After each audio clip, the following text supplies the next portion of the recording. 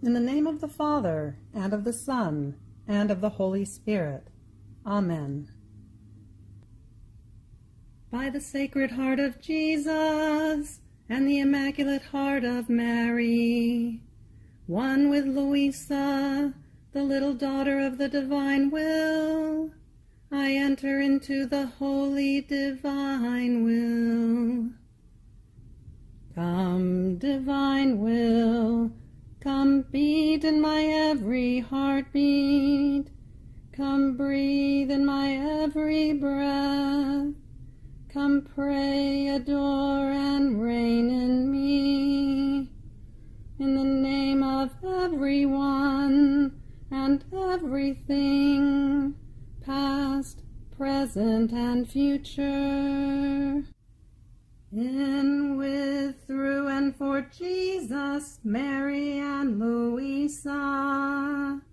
In, with, and for all, that all may be for the glory of God and the good of all souls, giving to God as if all lived in the most holy divine will, united with creation, redemption, and sanctification, praying as one in that one eternal act, for the kingdom to come, reign on earth. Fiat.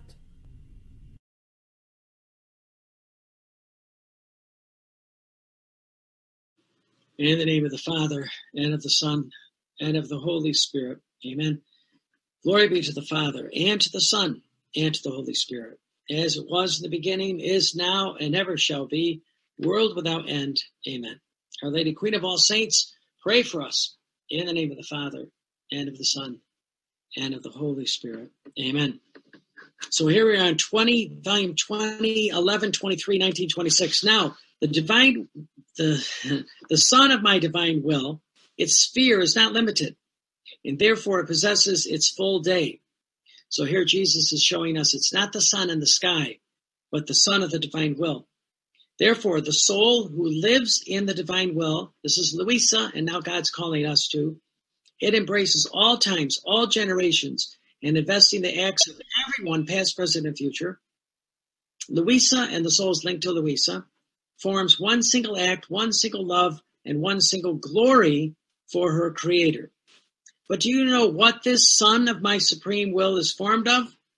My divine attributes, Jesus says. They are the rays of the sun that, though different among themselves in their qualities and in their office, they are light in their substance, and my divine will is the combining light that assumes all these lights together. It is the director of all my divine attributes. So that's God is asking us to enter into this life that Adam had, to enter the true life of Jesus, the new Adam, and true life of Mary, the new Eve. So he says this, volume 20, 12, 6, 19, 26. Now Adam, in the state of innocence, in the height of the sovereign queen, the Blessed Mother, by possessing my divine will, if they loved, in that love they enclosed divine adoration, divine glory, divine praise, divine blessing, divine prayer. Nothing was missing in their littlest acts. In it flowed the multiplicity of divine qualities of the single act of my supreme volition that made them embrace everything. And so in one act, this is Adam before he fell and the Blessed Mother, they gave to their Creator whatever befitted God. So if they loved, they adored. If they adored, they loved. Isolated acts that do not embrace all acts together cannot be called perfect. They are meager acts that gives of human will. Therefore, only in the fiat can the soul find true perfection in her acts and offers a divine act to her God. So as Jesus says, you're kneeling in front of the Blessed Sacrament and you're adoring in the divine will, you are loving God. as you're loving God, you're adoring God. It's everything's together. Everything becomes perfect. You're going to experience this. You're going to experience from a divine perspective things that you never could imagine before. Why? Jesus is explaining it to you, and as he explains it to you, he expands your capacity to understand this. Not completely, but it's a little glimpse. A little glimpse. He keeps on expanding our capacity as you read, as you study, as you put this into practice. Volume 20, 1927. My daughter, these strings are symbols of the soul in whom the divine will reigns. I, myself, delight in forming them and arranging them all in order. Look how beautiful they are. Each string has a distinct color, infested with light in such a way that all together they form the most beautiful rainbow, all radiant with divine light. But do you want to know why each string has its distinct color? Because each one of them symbolizes one of God's divine qualities, that is, God's divine attributes. So I, God, place everything in order. The string of love, the string of goodness, the string of power, of mercy, of strength, of wisdom, of purity, and some everything. I have not excluded even the string of justice. See, we surrender to divine justice. This is one thing that's very, very important. We're going to get what we deserve. That's really painful to say. We're going to get what we deserve. But when we surrender to God's justice, he says, I give you my mercy. See, that's the thing. It's not to run away from God, but to stand and say, I get what I deserve. And God says, okay, you trust me? And we go, what else am I going to do? He says, then I will give you my mercy. So no one can stand before God and live, basically. It's because of God's mercy, because of God's love. And this is what's happening. He says the divine qualities is what God wants us to enter into and participate in. Therefore, every time I, God, want to place one of my divine attributes in office, I touch the string that belongs to it, and I place it in attitude. But do you know why I've disposed all these strings in you, Luisa? Because whenever my divine will reigns, I, God, want to find all of myself in all of these things that belong to me when I look at you, Luisa. In such a way that whatever I do in heaven, I must be able to do in you, Luisa, in whom the supreme fiat dominates and reigns. That's what God wants in us. None of us are close to that. None of us are close to it. But the more we read, the more we study, the more we put this into practice, the more we begin to be more like Jesus and Mary that Luisa possesses. That's what's so beautiful about Luisa. When you look at Luisa, you can see the true life of Jesus and the true life of Mary and how she speaks. Read her letters. If you ever get discouraged, read her letters. They are so beautiful. She speaks directly to the soul. And you can't be miserable if you're reading the divine will. It's impossible. Jesus is speaking to you. The word is speaking to you. And as he speaks to you, everything changes within you. So Jesus says this to Luisa and to us. I must have my throne. I must have my melodies. So to be able to vibrate the sound of my mercy to convert souls, the sound of wisdom to make myself known, the sound of my power and justice to make myself feared. Now, what are we afraid? We're afraid to sin. We don't want to offend God. The fear of God is not wanting to sin, not to offend him. I must be able to say, Jesus says, here is my heaven. When we live in the divine will, Jesus is going to say, this is my heaven. As a matter of fact, he says, the little children of the holy divine will, when they get to heaven, they're going to have a new name. He's going to say to the angels, see that one over there? And he's going to give us a new name. And the new name, he says, is my fiat. There is my fiat. And there is my fiat. And there is my fiat. in all different categories, as he says here, all different melodies. See, we are called by God to become a divine masterpiece. He says this is what he's planned from the beginning. Not a human masterpiece, a divine masterpiece. Volume 21, 223, 1927. Moreover, since all our divine qualities, as though is spread in creation, and each created thing occupies one office of our attributes, so one is the child of our power. One is the child of our justice. One is the child of our light. One is the child of our peace. One is the child of our goodness. In sum, each created thing is a child of each one of our divine attributes. And when you bring me the whole of creation, this is the rounds, when we pray the rounds of creation, you are the bearer of my divine happiness that is spread within it. And I, God, recognize my child of light in the sun, my child of justice in the sea, my child of justice in the empire of the wind, my child of peace in the flowery earth. In sum, in all created things, I, God, recognize each birth from my divine attributes, and I, God, as God, enjoy in recognizing my children, whom the little daughter of the divine will, Luisa Picaretta, will bring to me. Who brings us to Jesus in the divine will? It is Luisa. That's what Jesus is telling us. Who is this Luisa Picaretta that's going to bring all the little children of the holy divine will to Jesus, to the Father, Son, and Holy Spirit? Who is this? Volume 21, 526, 1927. What did the paternal goodness of the Creator not do at creation for the love of man? In the sea, he would let himself be found as the strong God, to give him strength. In the wind, he would let himself be found ruling and dominating, to give him rule and dominion. In sum, in each created thing, God waited for man, to give him the participation in God's divine qualities. So that he waited for Adam to do his round of creation and to pray his round of creation. And now God waits for us to do our prayers, the rounds of creation, rounds of redemption.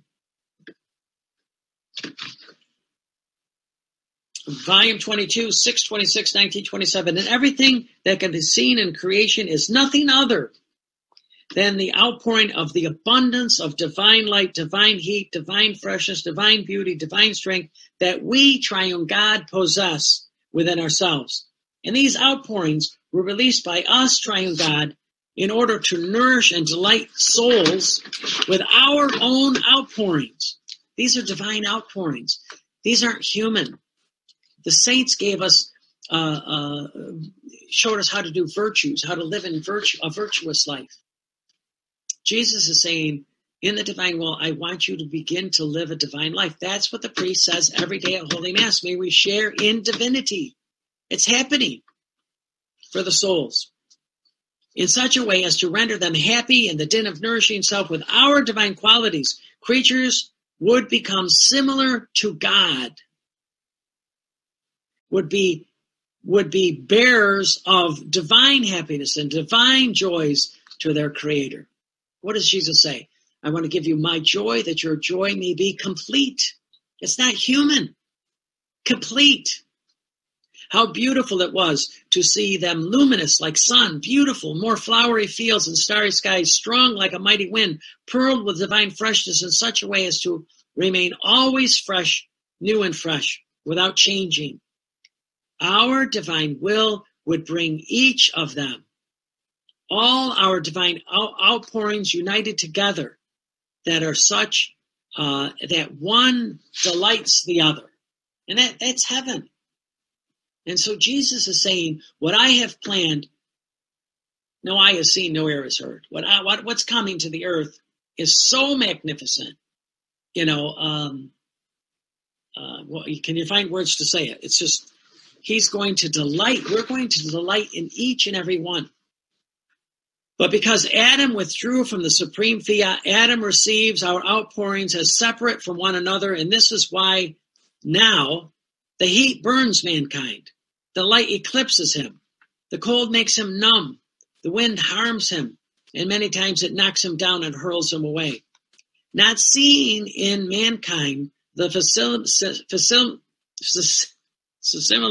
of his, I said this 3 times, of his creator, the bonds of union within the divine fiat, our divine quality acts as separate over him, and mankind does not receive the happiness that they contain united. Therefore, with my divine will, the creature, that's us, would have been the happiest being in the divine will. But without the divine will, the soul is the unhappiest. Worry, fear, anxiety, complaints, negativity, and sin. That's our misery. And Jesus says, I don't want you to live like this anymore. I want you to live in my divine will. I want you completely happy.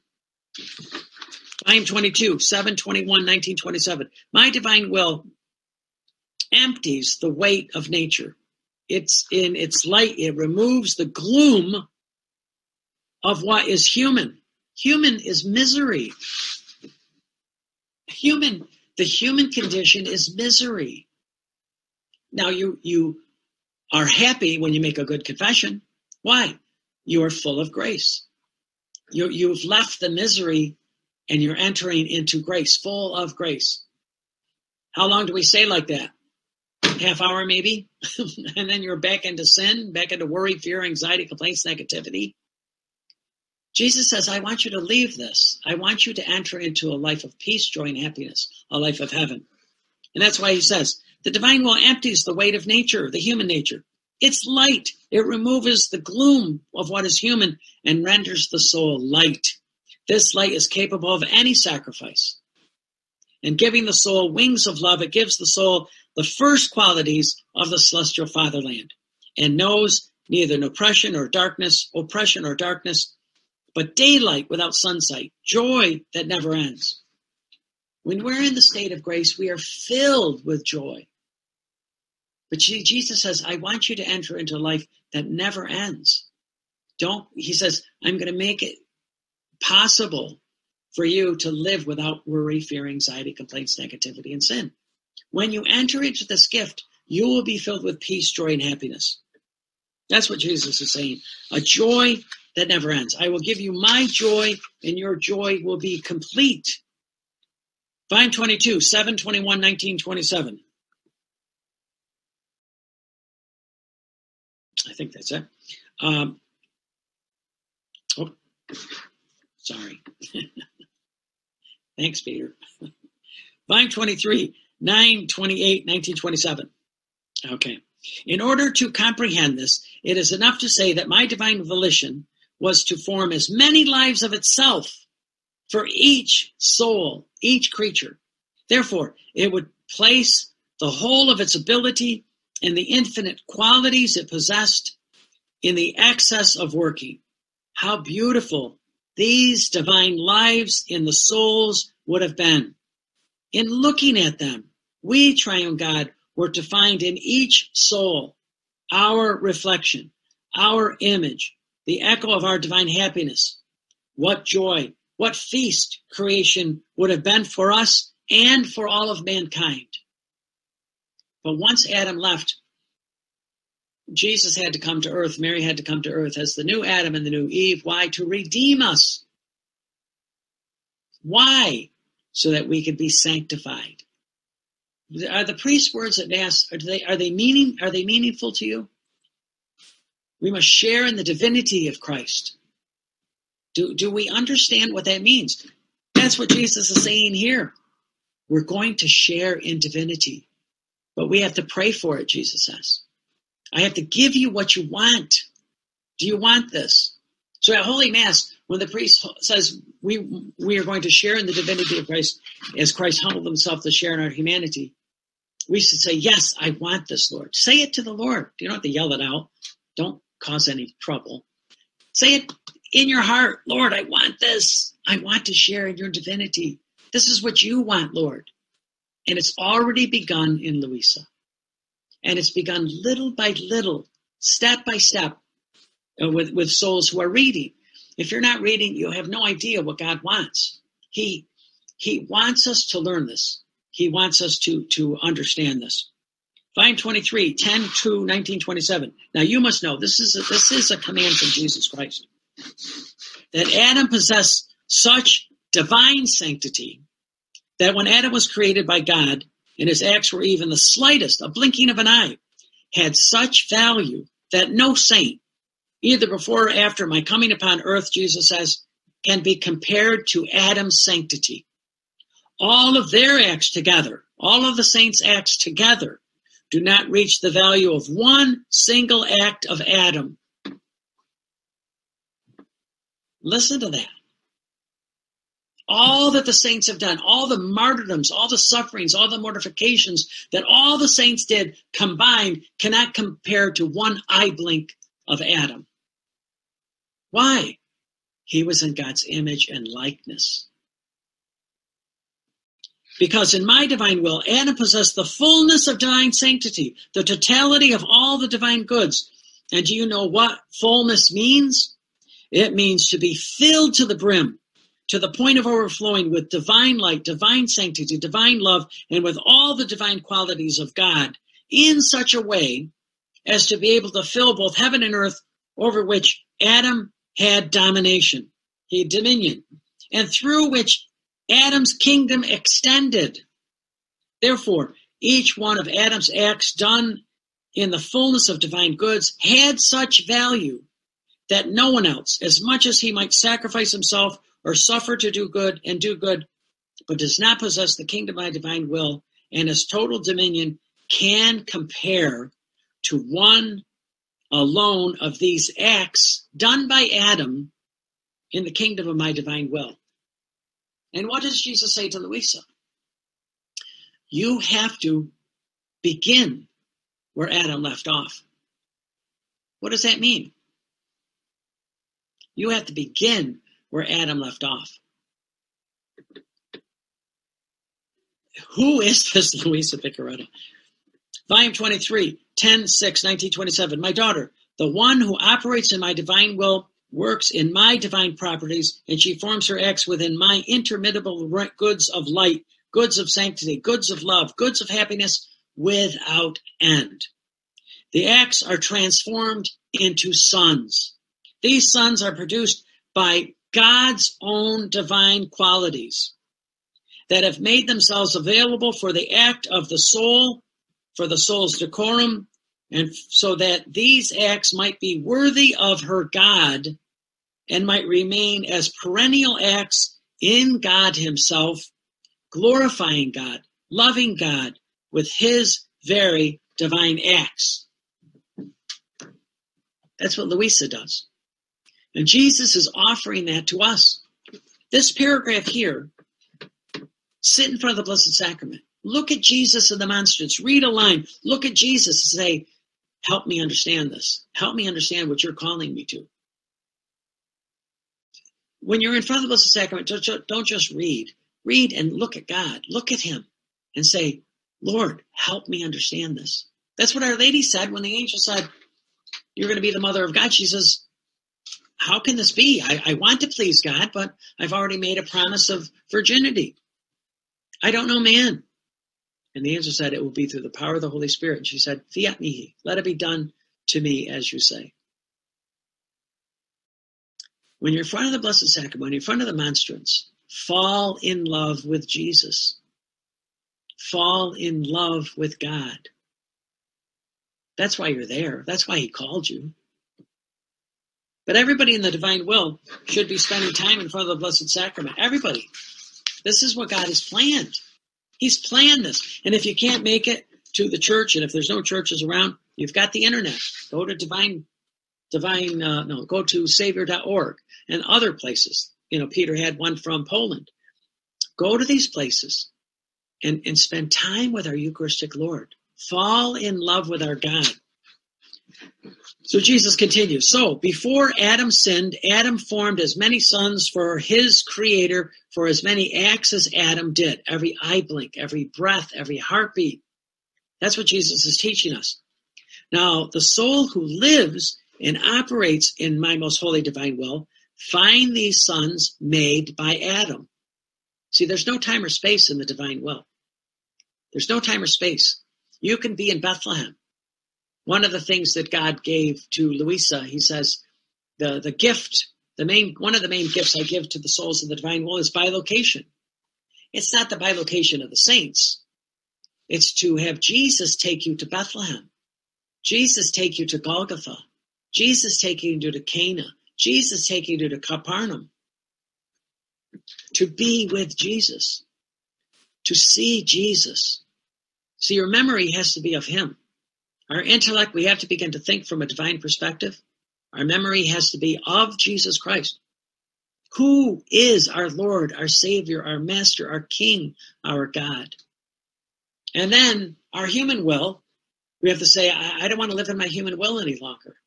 I want to live in your most holy divine will, Lord. That's what I want, more than anything. So Jesus says, now,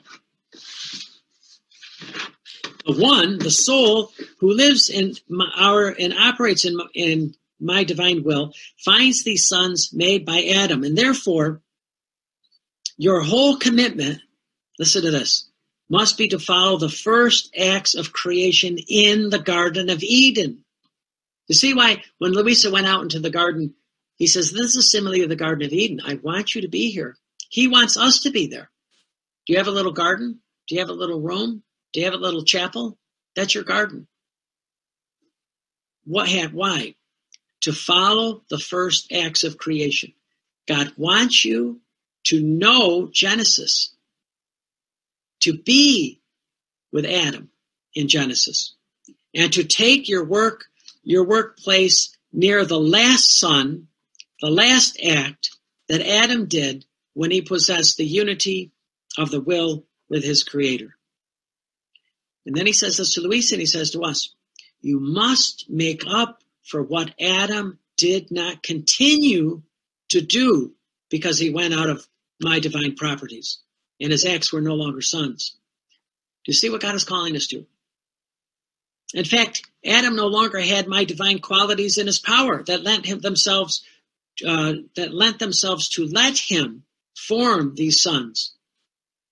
At the most, as good as they might be, his acts reduced them to being tiny little flames, because the human will, without my most holy divine will, does not have the virtue of being able to form sons.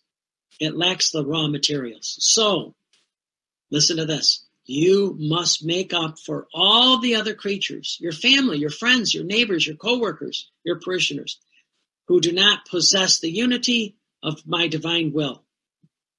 So God is giving us a mission. He's given us an office, as he gave Luisa.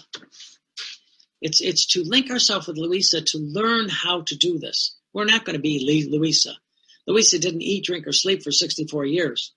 Luisa was crucified by Jesus every single day. We can't go through that. We have no way that can we do that. But being linked to Luisa, you can learn how to do this. Your work is great. Your work is long. You have much to do. Those are the words of Jesus. He's going to change the way you pray. He's going to change the way you think. He's going to change the way you act. This is his plan. He's been waiting to do this from the beginning of time. He predestined each and every one of us to be here at this time because he's planned it. We're part of his plan. You have much to do in my endless boundaries. Therefore, be attentive and be faithful. This is what God is waiting for. What does it mean to be attentive? It means to read. Read every day. Find something to read. I like the calendar. If you want to do the hours of the Passion, and a lot of people do them morning, noon, and evening. If you like the Virgin Mary and the Kingdom, if you like be attentive, if you like you must know. I mean, there's a whole bunch of things to study. I can't wait until the church gets into this. It's going to be glorious. There'll be libraries filled with what Jesus said. How to begin to live this. We're just looking at this. And anyways, this is only part one. Part two is better than this. We're only in part one of the 6th step. It was so big, I wanted to say the seventh step, but then everybody would say, well, what's the seventh step? And there's no seventh step. It's the sixth step. But it's part A, part B. What's coming is magnificent. All Jesus says is, would you read? Would you take some time out of your day? Maybe not watch sports. Maybe not watch, movies. Read. Watch what I will do. Watch what God's going to do. 5:23, 10:23, 19:27. My daughter, this act forming and infusing life in Adam with our omnipotent breath was so tender, so touching, and such a great joy for us, triune God, that the whole of our divine being overflowed so much with love as to enrapture God's divine qualities with an enrapturing strength, so to infuse them in Adam. In breathing over Adam, we, triune God, poured everything into him. In blowing into Adam, we placed our supreme being in communication with Adam in such a way as to render Adam inseparable from God. That's sharing in divinity. That's what the priest says every day at Holy Mass. Inseparable from God. You see why God has allowed us to live at this time? These are the most exciting times in the history of the world. And why? The kingdom's coming. The triumph of the Immaculate Heart of Mary is coming. Everything is at hand. You have to understand this. Everything is ready. Everything is ready. And God wins. There's nothing to worry about. There's nothing to be anxious about. There's nothing to complain about. There's nothing to be negative about. There's nothing to doubt. God wins. And what is he doing? He's saying, I want you, that's you and I, to be alive today. To link yourself with Luisa and watch what I, God, am going to do. Watch what I, God, am going to do. 5:23, 1:13, 19:28. But our divine love is not content with having only one queen. That's the Blessed Mother. Nor was this our divine will in creation. Therefore, pouring itself out very strongly and releasing its contained waves, our divine love calls Luisa, this creature, and centralizes in Luisa the whole work of creation as it was placed in Adam. It pours upon her like pouring rain. It overflows with its divine qualities in order to have a second daughter queen. Why? To make Luisa form the foundation of the kingdom of our divine will. Why? So as to be able to have the retinue of our children, all kings, all queens. It's to be like Jesus. It's to be like Mary, kings and queens of the earth. Adam was the king of the earth. Adam was the priest of the earth. Adam was the father of the earth. He lost it all. So Jesus comes as Christ the King. Jesus comes as the Lord of Lords and the King of Kings. He comes as the high priest. He comes as the Father of the age to come. Everything's ready. Everything's ready. And this is the time where God is saying to us, are you ready for what I'm going to do? Because it's going to happen. So what does Our Lady do? Our Lady 73 years ago says to Bruno, time has now come to an end. It's not the end of the world. As everybody's going, oh, what are we going to do? The only one that's upset with this is the devil. His kingdom is kaput. What's coming is the kingdom of God on earth as it is in heaven. And God is inviting us to participate in this. This is glorious. And he's giving us the way and the how this is going to happen. He put it in a book for us. He gave it to us very clearly. And this, to me, is what Scripture says. When the Spirit of truth comes, he'll reveal to you all truths and will remind you of everything that I have said. What's everything that Jesus said? It's everything he said to Luisa. It's in a book. He will remind you of everything. And as we read this, as we study this, as we put this into practice, everything changes. Nothing's the same. Nothing can be the same. This is a glorious time to be alive. I mean, even the election. This is a lot of fun. Watching watching what's happening. This is really, the Lord has got a sense of humor. He really has a sense of humor. And you can see it by what's happening right this week. I mean, we can see these things. Volume 23, 2/12/1928. After this, I was continuing my round. And again, that's what we want to learn. We want to learn how to pray our rounds. That's very, very important. And again, the main book that I would start with, if you haven't done it yet, is this, The Divine Attributes. After this, I was continuing my round in the creation to give to my Creator all the homages of the divine qualities that each created thing contains, because since everything came out of the divine fiat, consequently, it maintains their life. Even more, it is the primary act of each created thing. So we're going to participate in this. This is what God is. This is why we're alive. This is what Jesus says. To possess my divine will is divine life, not human life. This is what God is going to show us. He is going to perfect us so that we will have a humanity like the holy humanity of Jesus and the holy humanity of Mary. That's what's coming. Not this fallen nature where you have to go to confession each week. We've been redeemed, yes. But Jesus says, I've redeemed you to sanctify you, to bring the kingdom of God on earth as it is in heaven. And that's the fulfillment of the Our Father. To possess my divine will is divine life that the soul carries out within herself. So everything that comes out of the soul in the divine will contains divine power, divine immensity, divine light, divine love. We, triune God, feel our bilocating power. Again, this is the gift that Jesus told Luisa, the bilocation.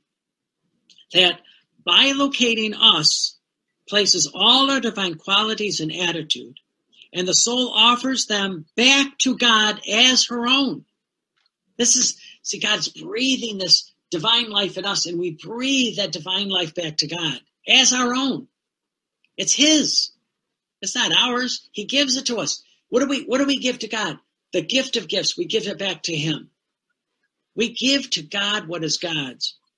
As divine homage, worthy of the divine fiat that knows how to and can bilocate itself in order to call back the creature to the first act of creation, and that is, let us make man in our image and likeness. This is glorious. This is astonishing. All you can do is just, give glory to God for what He's doing. He's bringing about the new heavens and the new earth.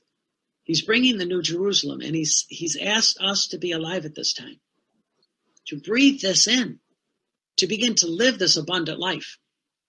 Jesus said to Luisa in volume 24, he says that the divine will happen as if by magic. All of a sudden, the kingdom will be here, and everybody's going to go, how did the kingdom of God come on earth as it is in heaven? And he said it happened because of Luisa and the souls linked to Luisa.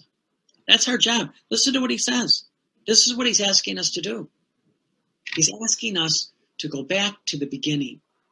He's asking us to begin to repair and redo in the name of everyone and everything, your family, your friends, your neighbors, everyone and everything, so that the kingdom can be established on earth as it is in heaven. 524, 526, 1928.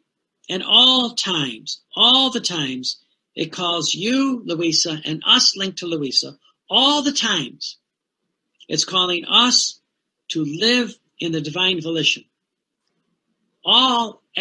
Jesus is saying this to us. This is from the beginning of time.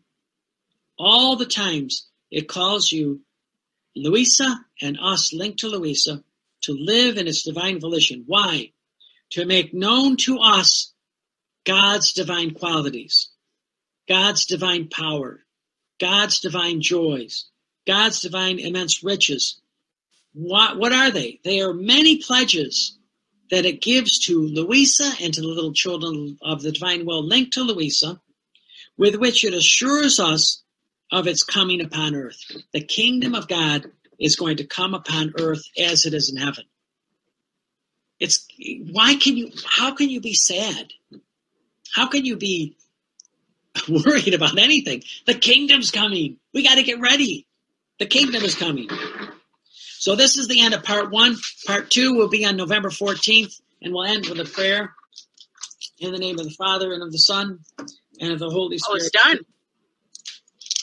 Is he done? Sure. I wonder.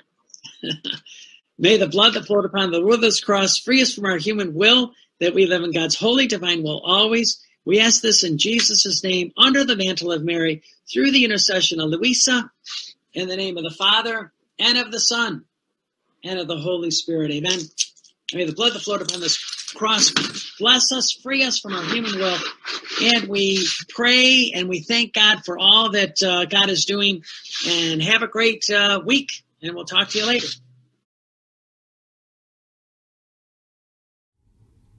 Dearest Lord Jesus, I thank you for your lessons of today.